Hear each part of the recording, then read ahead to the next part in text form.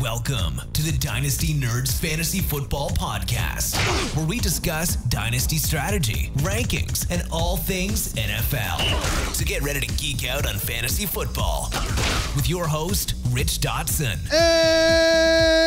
And welcome to the Dynasty Nerds Fantasy Football Podcast Injury Edition. I'm Rich Dotson. He's Matt O'Hara.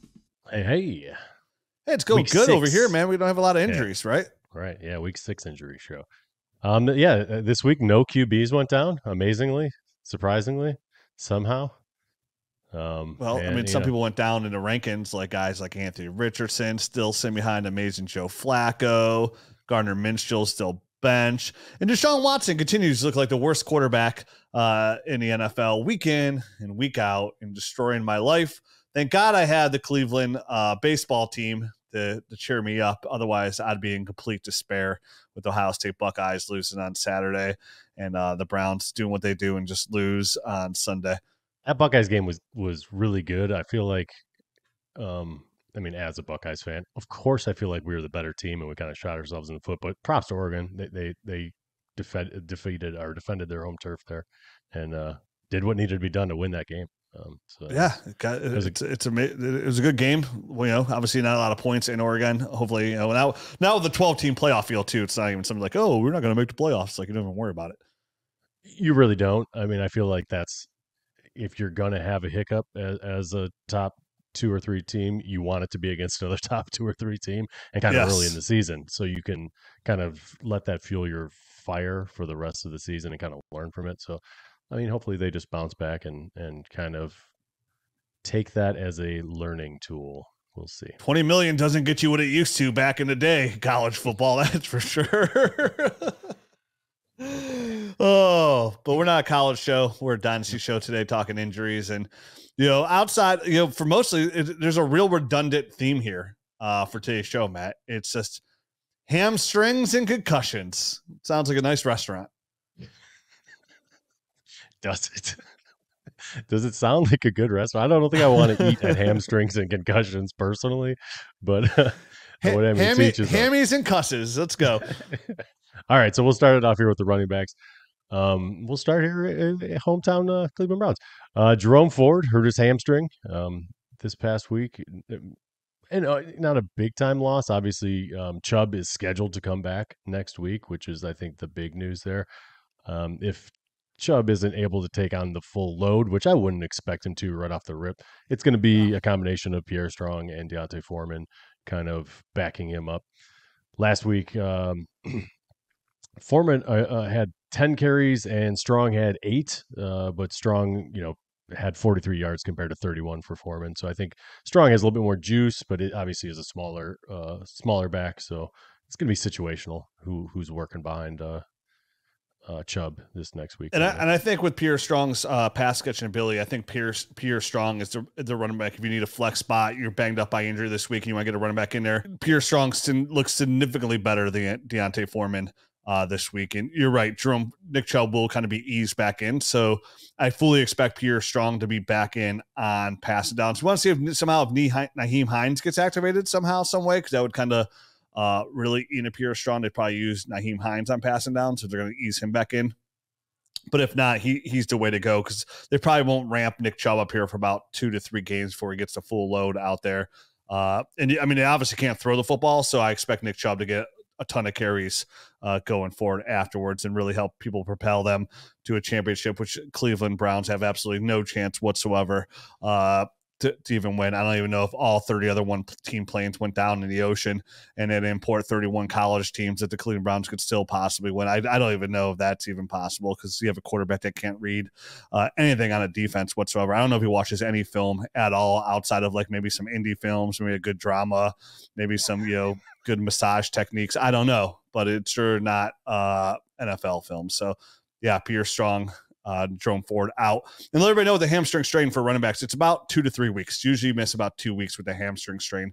So as we get redundant here in the hamstring strains, just know it's about a 2-week window, usually at minimum. 2-week minimum. Absolutely. So we'll move on to the next hamstring. Running back. Travis Etienne's got a hamstring as well. Obviously, Tanks Bigsby is the direct backup there. D'Ernest Johnson will see some work as well going forward.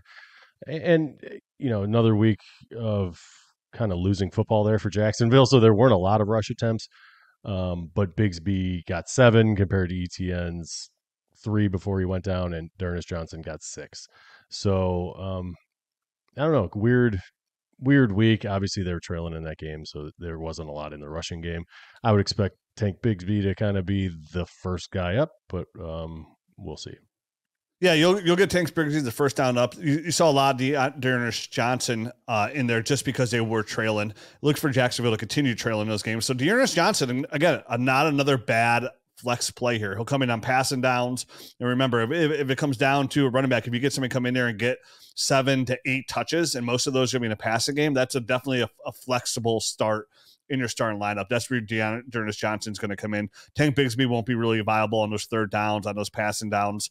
And D'Ernest Johnson almost at the end of that game, obviously when they're getting worked, was getting almost all the carries. So D'Ernest Johnson might be another flexible play here. Tank Bigsby, if you're looking to sell Tank Bigsby at any time, these next couple of weeks are going to be a really good window. And these are where like a lot of windows start opening up when it comes to buys to sells.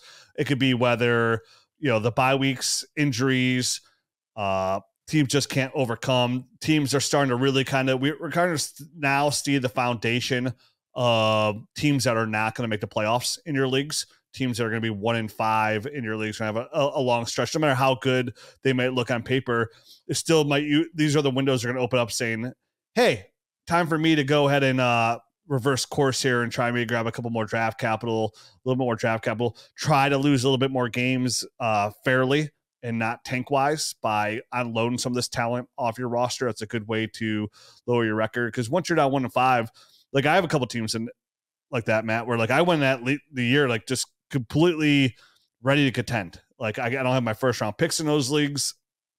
And without my first round pick, that's one thing I'm going to continue to try to still win if I can't get my first back. But the ones where I do have my first round pick, I'm trying to unload like any guys that don't have long-term future for me right now outside of a 2-year window. Unless I can think that team can come back next year and completely rebound.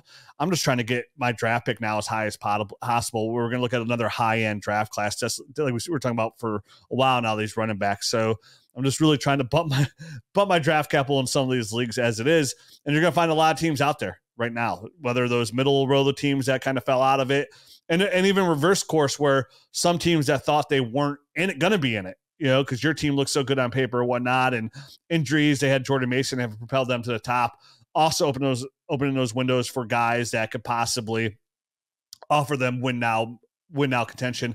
The rule of thumb there, or advice that I would always give is always try to go out a year for those teams that are kind of middle in, that are just kind of fell into their good fortunes by injuries and certain players kind of just having outlier years. Like I like to skip ahead there. So I'd be looking at 26, 27 first round draft picks from then compared to 2025. Usually a little bit easier to get because they're 2 years out and gives you a much higher chance to get a higher draft pick in the future. So these windows are going to be opened up for the next probably 3 to 4 weeks here. Probably a real, like the best bang for your buck return, because what you don't want to also do is, even though the team says I'm not ready to sell now or I'm not ready to buy now, you just want to be first to action, right? Like first to act. Like you want to get those trades in there first. You don't want to see a trade go through and like, oh, it gave you more for that player. Like, oh, I didn't know he was available just for a 3rd round pick. I saw in a 1 QB league, I know it's only 1 QB league, but Daniel Jones went for a 4th round pick in one of our leagues. And it's kind of like, yeah, okay. I mean, it's literally, he's almost practically free there. And if you need some kind of quarterback play at all, like you just missed out on a free backup quarterback who is putting up outside of 3 weeks, almost quarterback 1 number. So just being proactive this time of the year and just throwing stuff out there, let other teams know you're interested, trying to get deals done, tentative deals as well. Just be the first to act. That way you don't get passed up when it's time to really get those trades in there, because it's going to get real expensive as you get closer to the trade deadline. Well, I mean, you talked about Daniel Jones going for a 4th in one of our leagues. That was the guy I was playing this week, and he asked me how much it would cost for Joe Flacco off of my team because he's got Anthony Richardson, and we were playing each other, and I wanted to win. So I told him a 4th round draft just for Joe Flacco for 1 week. So then he went out and traded for Daniel Jones. And, next week, the answer would be completely different. Or if I wasn't playing him or playing him that week, it would have been completely different. I would have said any draft pick. Give me a 6th round pick. Yeah. I don't care for Joe Flacco. Just bring me a bag of almonds the next rookie draft. That's all you have to do. But that's how fluid these things can be. If somebody you're playing, you're trying to get a quarterback off of them, and they want to win, like the price is going up. Like all that kind of goofy stuff will drive prices and kind of move markets. So just pay attention. And another thing that I did, was I started listing all the players in case I did lose, because that same league, I'm 1-4. If I win, I'm probably back in it because there's so much parity in that league. Yep. But if I lose, I'm out. You know what I mean? So I started listing guys a few weeks ago, and then I've been updating the prices on them every week in my trade bait. And I'm like, this one's going up. This one keeps going up. Terry keeps going up. Terry McLaurin. So you know what I mean? Like, it's a way to kind of give everyone in your league the pulse of kind of how you're feeling. I had some people reach out for Terry McLaurin, and I was like, you know what? I'm not going to move him this week. I was like, the price is going up. So if you're still interested and I lose this week, it's probably going to be this, and this is what I'm going to need for him. So just some stuff to kind of some tips, I guess, on ways and it's good for you to update it like that too. And you can do the same thing on Sleeper. So that's a good way to do it on MFL. You upload your trade bait that way.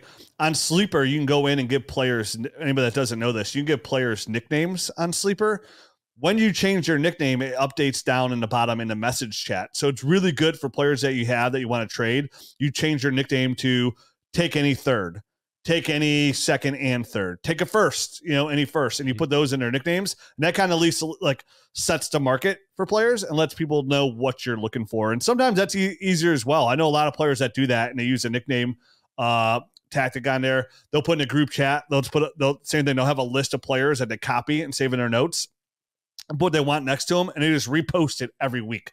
Kind of like expedites trades as well, because the people know exactly what you're looking for, and they can send that offer on and just smash accepts as well. So another good tip to kind of like when you're looking to sell, to saying, hey guys, anybody need a running back? You just go through and expedite all those players' names and what you're looking for in return to hope get some kind of like a little fishing bait out there, right? Looking for some little fishies come out there, give you a little bite.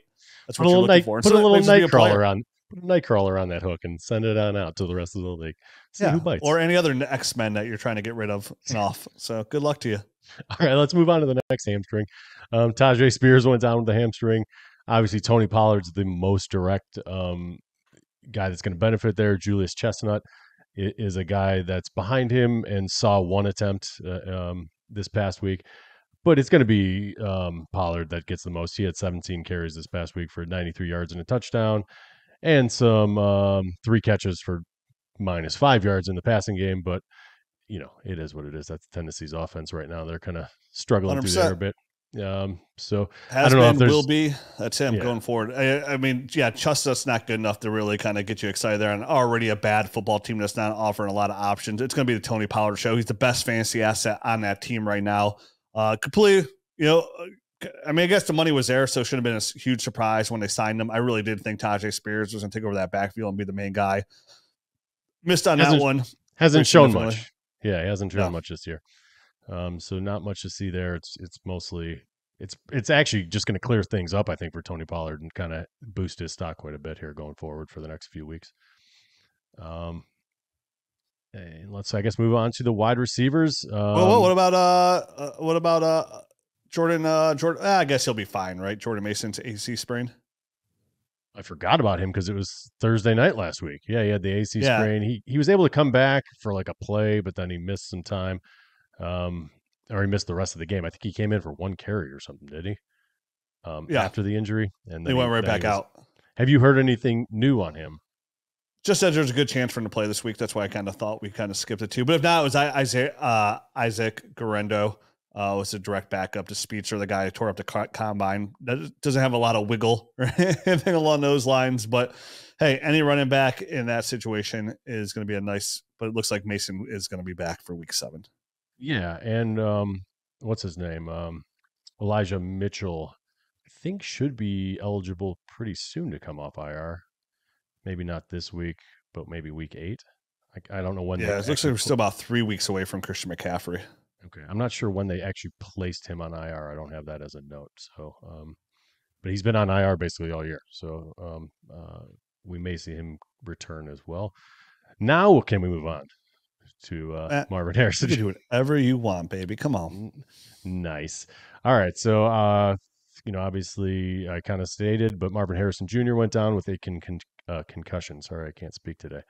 I would expect Zay Jones and kind of a combination of him and maybe some Xavier Weaver to get a little bit more work there in his absence. And obviously, Michael Wilson is the guy that's going to see an uptick, in my opinion, in targets and all that kind of stuff. He had 2 targets for 21 yards and a touchdown. We'll probably see a little bit more Trey McBride in there as well, and some Greg Dortch.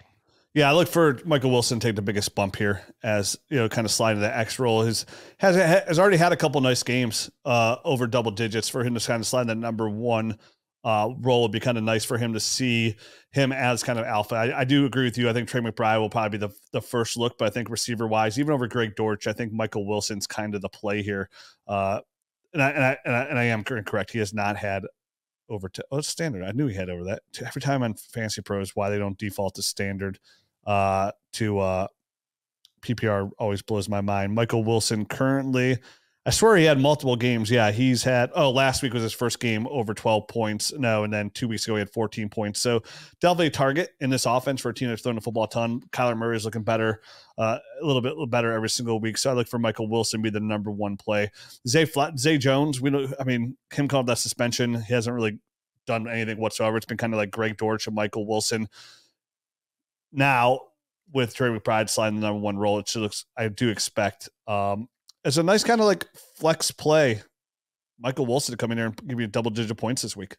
I think Wilson's the play for sure. I would just keep an eye out for Zay Jones because he is an established veteran, and I think he's at least gives similar size to a player like Marvin Harrison. So they might be able to kind of 1-for-1 kind of exchange Zay Jones in for Marvin Harrison if he misses any time. I mean, we'll see. Some guys bounce right back from concussions and are fine.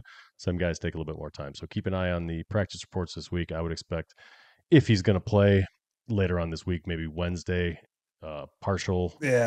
Almost everybody misses a week. And sometimes turns into 2. I mean, look what Malik Neighbors. He just fell down on his face mask. He's been out 2 weeks now. No doubt about it. And I'm sure they'll take it easy and be very cautious with their first round draft pick. So I would expect him to miss, but just keep an eye on the practice reports just in case. If he gets in some sort of practice on Wednesday or Thursday, there's at least a shot of him playing on Sunday. Moving on to the next injury, not shoulder or hamstring related. Dontavian Wicks had a shoulder issue. I would say Bo Melton was probably the guy that would take over and kind of get some work in his stead, right? I mean, Christian Watson came back this week, so he scored a touchdown. So I would expect Christian Watson to kind of slide right into that role. With Jaden Reed coming right back in after his ankle injury. Romeo Doubs, he scored a touchdown as well. So I think Christian Watson slides into that Dontavian Wicks role. Those shoulder sprains are kind of like just like a hamstring. You usually miss 1 week for sure with those 90% of the time. So I expect him to miss a week. And I think another bump for Christian Watson to slide into that role. And I think, and that's the kind of game plan you're playing with that Green Bay receiving core. Like you feel pretty comfortable with Tucker Kraft at this point. You absolutely love having Jaden Reed in your lineup on a week in, week out basis as a wide receiver 1. So it's like who slides into that number 2 role on a consistent basis. And that was a question mark going into it. And whether it be injuries or not, it's still been kind of that roller coaster. Like Romeo Doubs scored this week. Christian Watson scored this week. Dontavian Wicks has kind of shown highlights here and there as a very savvy route runner, but like he still hasn't really taken off in that passing game. And I would still go back and defer to, like, I think if they had to pick somebody they really want to put their eggs in their basket, take a big step forward, I think it would be Christian Watson. Not just because he has the highest draft capital, but I think he offers the most, different talent than those other receivers, right? Like he's a guy that could take the top off of that secondary at any moment. And he offers size and it's like speed. And he offers size and speed, which yep. He's like 6'4", so he's pretty big. And obviously, Bo Melton will just get some work because they work in everyone. And that was the only reason I kind of mentioned him. Obviously, you're right that Watson and Doubs will probably just get more work. But Bo Melton will at least get some. And you mentioned kind of the sporadic. I'm alive. The sporadicness of this offense. You never know. If you're desperate, Bo Melton might be a guy. that is at least worked into this offense, and who knows who's going to be the guy that gets a touchdown that week. So it could be Bo Melton. We'll kind of double these up because they're both LA Chargers, and they're both guys that return to action, but they both kind of suffered injuries that could kind of pop up and linger, and kind of you just need to check on. So Quentin Johnston had the ankle injury and left the game and was able to return. Ladd McConkey had a concussion-like symptom, or was at least evaluated for concussion, but was able to return for the game. So I would say, obviously just check on their status this week in practices to see if they are in fact practicing. If they are, no big deal. Move on as if they're healthy. If they're missing time, you're going to have to kind of monitor this as the week goes on, because ankles are one of those things that once they get the shoe off, once they get the tape off, they can kind of swell and become worse. And obviously concussion-like symptoms can kind of pop up afterwards, and you can get headaches and all that kind of stuff. If they were to miss time, Brendan Rice, Simi Fehoko, and Darius Davis are like the backup guys there that might see a little bit more work. Well, Josh Palmer would be the one. It looked like Simi Fehoko. He got the most looks afterwards. So outside of Josh Palmer, it looks like it was Simi Fehoko that came in and actually got a lot of the most looks from Justin Herbert, who the Chargers again, they kind of threw the football a little bit more than I thought they would, coming off of the injury week for Justin Herbert. We don't know if Jim Harbaugh had diarrhea. It turned out it was actually like a heart kind of thing fluttering, so the butt cheeks were clean. But yeah, Simi Fehoko and Josh Palmer will be the guys to kind of take a big step forward here with their absence. Yep. And moving on to one last wide receiver injury, we have got Chris Olave had a concussion in this week. It was a pretty big hit. I mean, there was I don't think it was dirty or anything like that. Dude just got hit right in the head. So this was minus 0.5 points. Appreciate you. Yeah, he fumbled on that as well. Yeah, I know. That was brutal. So this one, the people behind him, Bub Memes, Mason Tipton. Sorry, I don't know why I had such a hard time saying that one. Bub Memes got his first touchdown this past week. He had 8 targets and actually tied for the lead with Alvin Kamara in targets with 8. 5 receptions, 54 yards and a touchdown. So I would expect him to be the guy that kind of steps up. But you never know. They do like Tipton, I think, and he had a couple of targets. Shaheed had 7 targets, only 1 reception this past week. So with Spencer Rattler in there at quarterback, it might have been one of those things where Rattler and Memes were practicing more together and had a better rapport together. So we might see a little bit of a bump for the next couple of weeks while Rattler is in with a guy like Memes.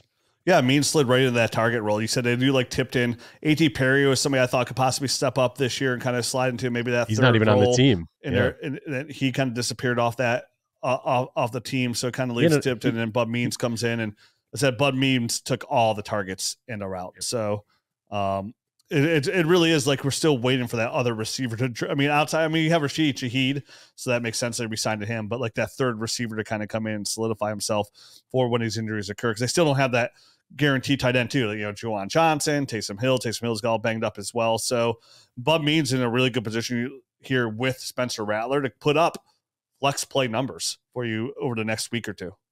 Yeah, I think that's how you have to kind of play that for the next couple of weeks while it's Rattler. It might end up being Bub Memes. So just I don't know if you want to just throw him in there and feel great about it, but if you're desperate, I would be okay putting in Memes for the next couple of weeks. Me too. So moving on to the tight end position, we have Hayden Hurst, who had a groin injury for the Chargers. Will Dissly came in and did some okay things, right? He had 5 targets, 4 catches, 26 yards. Nothing spectacular, but that's Will Dissly. Yeah, Will Dissly has shown that if he's given the targets, he's going to make the catches. He's going to make the catches at least. Do nothing spectacular with him, but he'll move the chain. He's like a volume type of guy. He's Austin Hooper. He is, yeah. I mean, it is what it is there. Nothing exciting, but if you're a tight end streamer and you had Hurst, I don't know why you would, but if you had Hurst as the guy you were relying on, you could confidently go pick up Will Dissly and get the same. To keep you in the cellar. Don't worry. Don't worry. That same volume-based, boring tight end play. Will Lisley still dropping the basket for lotion for the skin. Don't worry about it. There's all no right, escape from your darkness. The final injury this week was Dallas Goedert, and this was a hamstring injury, and obviously he's been semi-reliable, so this was a bit of a bummer. But Grant Calcaterra, was a guy he's coming in doing a very serviceable job. Like he's really taking those seams and doing a good job, like attacking the seam and getting some yards after the catch. Done a really. He's always been an interesting guy, and even in college, he had some good production. It was I believe it was like an injury, like a concussion or something goofy that almost ended his career in college, and he wasn't sure if he was going to be coming back, some sort of injury. But he always looks good when he gets an opportunity. So he's always a guy that I've kind of had in the back of my mind as a deep stash, and kind of wait to see how the Dallas Goedert at the end of his career type of thing unwinds, because I like Grant a little bit. So not a bad stash. Obviously right now he's going to be a hot ad because he had a nice week, 4 receptions, 67 yards. And obviously hamstrings can linger, and Dallas Goedert's good for a 3 to 4 week absence almost yearly. So this is probably his guaranteed 2 weeks minimum. I would guess even up to 3 weeks absence from Dallas Goedert here. Yep. So I would say put in Grant and feel good about it. And I think he'll have similar production going forward for the next few weeks while he's the starter. All right. Well, let's start off hot and heavy, Matt. So far, going through 6 weeks of the season, we still got Monday night, but this has been one of the healthier years we've actually had in fantasy football. So, it started off hot, like you said, and now it's kind of tapered off and been pretty chill, which is good. These are just regular old 2 to 3 week boo-boos, nothing serious. So let's hope that kind of string continues and we can normalize things and figure out who to get in lineups going forward. Yeah. I mean, this week, I think we only have a couple teams on bye. I think it's, the Chicago Bears and the Dallas Cowboys. Week 8, no one on bye. So that's kind of a weird aberration. And then week 9, only a couple teams. Then it heats up week 10 and week 11. There's 5 or 4 each, and then 6. By then, my team would be 1-10, aiming at the first overall pick in the NFL draft. Can't wait to see how that goes. Hopefully, somebody needs a quarterback like we do. Anyways, I do have the Cleveland baseball team. Shout out to them tonight. Go spank those Yanks. That's what I'm really looking for. It's amazing what good playoff baseball win in a Grand Slam could really kind of take the sadness out of your football weekend, because I was just ecstatic all weekend. I think I watched that Lane Thomas Grand Slam probably 25, 30 times already. Might get a couple more in today to really perk up the nips, but really excited for that. So, in a realm of sadness that I lay here in, and I wallow in this terrible football play that I thought I was slowly climbing my way out of this quicksand, but that's like quicksand that sucks you right back in, where the Cleveland football team has just been cursed to suffer all loads of nonsense. And one of my favorite quarterbacks of all time just so happened to got drafted by my favorite team of all time is just thriving out in Tampa Bay. Even though I know he wouldn't do the same thing here in Cleveland because he had to go out and mature it up, it still doesn't make my heart feel any better. It's not like, when your wife leaves you, but she married a billionaire and like, well, she's better off at least, like she's more comfortable in her private jet. And I'm collecting some alimony. Still doesn't make it that much money, because money doesn't buy happiness, y'all. Win Super Bowls does. Yes, of course it does. But honestly, so does World Series, and that's my new aim. So here's the Dodgers losing, because I don't want to see Shohei Ohtani in that all-star roster. And then here's to the Tribe spanking those Yanks tonight. So let's go Tribe. Roll Tribe. Roll Tribe. Adios.